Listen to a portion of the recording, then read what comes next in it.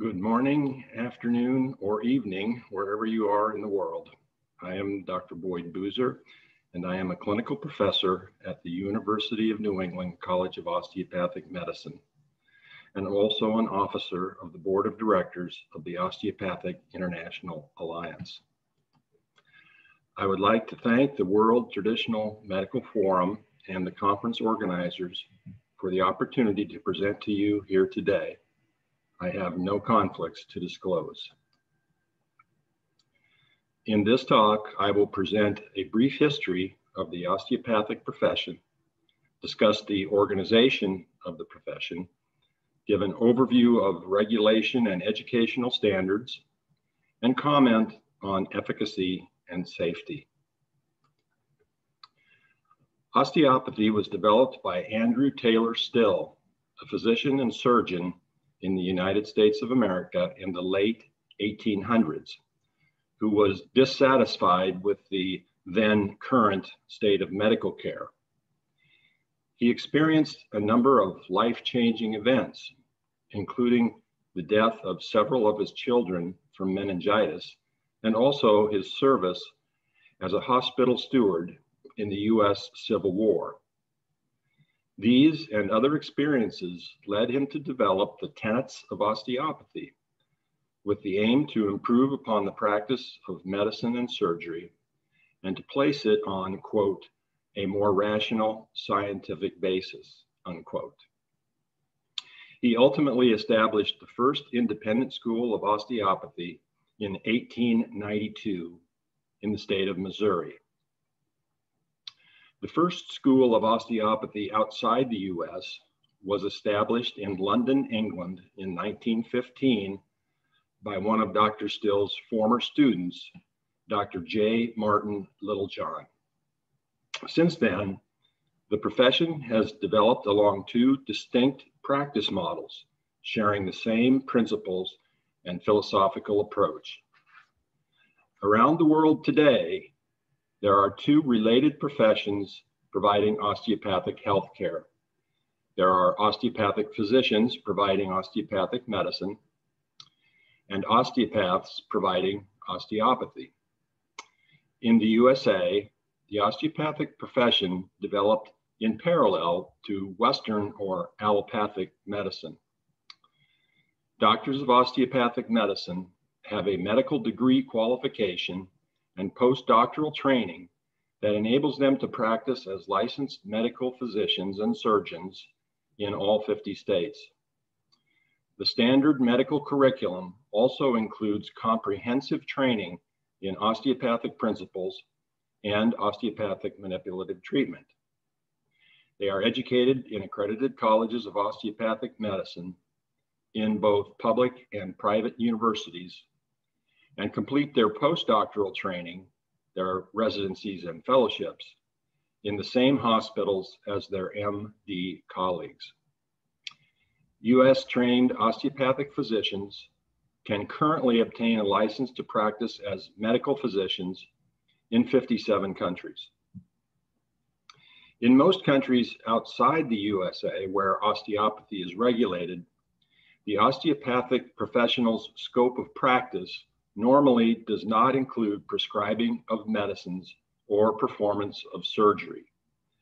These professionals are typically referred to as osteopaths, as opposed to osteopathic physicians. However, it should also be noted that in a number of European countries, there are educational programs for medical physicians to obtain formal postdoctoral training in osteopathy and to practice medicine in an osteopathic specialty framework. Osteopathy is a person-centered rather than disease-centered approach to the prevention, diagnosis, and treatment of illness and injury. Osteopathic professionals, both osteopathic physicians and osteopaths, use their understanding of the relationship between structure and function to optimize the body's self-regulating, self-healing capabilities. This approach to patient care and healing is based on the concept that a human being is a dynamic functional unit in which all parts and all body systems are interrelated. It emphasizes the influence of the somatic body framework system in health and disease, and interprets that influence on the functions of the respiratory, circulatory, neurologic, and metabolic systems. One essential component of osteopathic healthcare is osteopathic manual therapy, typically called osteopathic manipulative treatment, which refers to a wide array of manual techniques that may be combined with other treatments or advice, for example, on diet, physical activity and posture, or counseling. The practice of osteopathy and osteopathic medicine is distinct from other healthcare professions that utilize manual techniques, such as physiotherapy or chiropractic, despite some overlap in the techniques and interventions employed. Osteopathy is currently practiced in at least 46 countries throughout the world. In some countries, manual therapists use osteopathic techniques and claim to provide osteopathic treatment, although they may not have received proper training. The Osteopathic International Alliance is the only worldwide organization of osteopathic healthcare professionals. The OIA was admitted into official relations with the WHO in 2018, and this recognition was renewed in 2021. The Osteopathic International Alliance is an organization of organizations, and its member organizations include professional associations, regulatory authorities, and educational institutions. Currently, there are 72 member organizations in 21 countries. The OIA is headquartered in the USA in Chicago, Illinois. The OIA envisions a world in which every person has access to high-quality osteopathic healthcare, and the mission of the OIA is to encourage systems of education and regulation that will ensure high standards for safe and effective healthcare from osteopaths and osteopathic physicians. The OIA's agreement with WHO encompasses 3 projects. Project 1 is production and updating of a global report on osteopathic healthcare.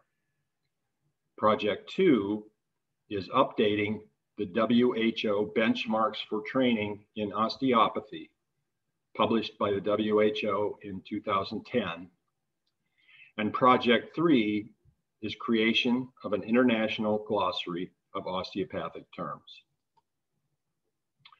Osteopathy and osteopathic medicine are rapidly growing professions. There are an estimated 200,000 clinicians delivering osteopathic health care worldwide in at least 46 countries. There are approximately 120,000 registered osteopathic physicians and physicians with formal postdoctoral training in osteopathy. There are nearly 80,000 osteopaths.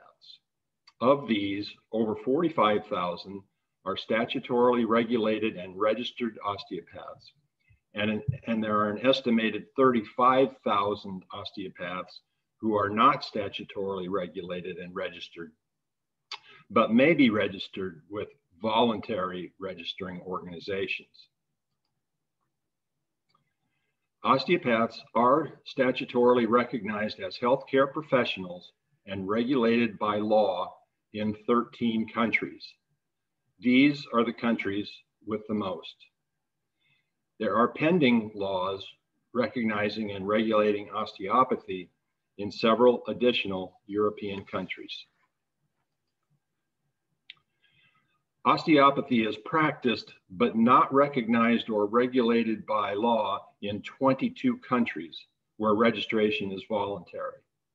These are the countries with the most. Osteopathic physicians are statutorily regulated in over 20 countries. These are the countries with the most. In the US, doctors of osteopathic medicine comprise approximately 11% of all physicians, but that percentage is rapidly growing. In fact, 25% of all medical students in the US today are attending a college of osteopathic medicine. Turning now to educational standards, we will discuss standards for both osteopaths and osteopathic physicians. For osteopaths, in most countries where osteopathy is regulated by law, the minimum educational requirement for practice varies by country, but is normally either a bachelor's or master's degree. There are two commonly cited and recommended documents for establishing educational standards in countries seeking to establish regulation of osteopathic professionals and practice. These are the previously mentioned WHO benchmarks for training in osteopathy and the CEN European standard, which was published in 2015. Both the WHO benchmarks and the CEN standards describe Type 1 and Type 2 programs. Type 1 is for those individuals with little or no prior healthcare training, but who have completed high school education or its equivalent. The recommended length of training is 4 years full-time, normally comprising at least 4,000 hours, including at least 1,000 hours of supervised clinical practice. Type 2 is aimed at those with prior training as healthcare professionals. These programs have the same content and aims as Type 1, but the course content and length may be modified based on the prior experience and training of the individual applicant. In the USA, the minimum requirement for osteopathic physician education is a 4-year doctoral degree from a fully accredited college or university with a bachelor's degree or higher as a prerequisite for admission, and completion of an accredited residency program of 3 or more years, depending on the specialty. In all countries where osteopathy and or osteopathic medicine are regulated by law, and in many where it is not, continuing professional development is an obligatory requirement for continued registration and licensure, which is evaluated and or monitored. The specific requirements vary by country. The evidence for effectiveness of manual therapies is growing and becoming more robust. There is moderate and strong evidence for pain relief and improving function in low back, neck, shoulder disorders, and headaches. There is growing positive evidence base of beneficial effects for hip and knee osteoarthritis, heel pain, length of hospital stay in preterm infants, irritable bowel syndrome, lymphatic drainage as part of breast cancer care, and infantile colic. Tables of evidence and extensive references may be found in the OIA's global report, available at the URL shown on this slide. In conclusion, osteopathy and osteopathic medicine are rapidly growing professions. Educational standards are commonly recognized. Regulation of osteopathy and osteopathic medicine as distinct healthcare professions is important for the health and safety of patients worldwide. For more information regarding osteopathy and Osteopathic Medicine, please see www.oialliance.org. I would like to thank you for your attention and hope you are all staying healthy and happy. Thank you again, and have a good day.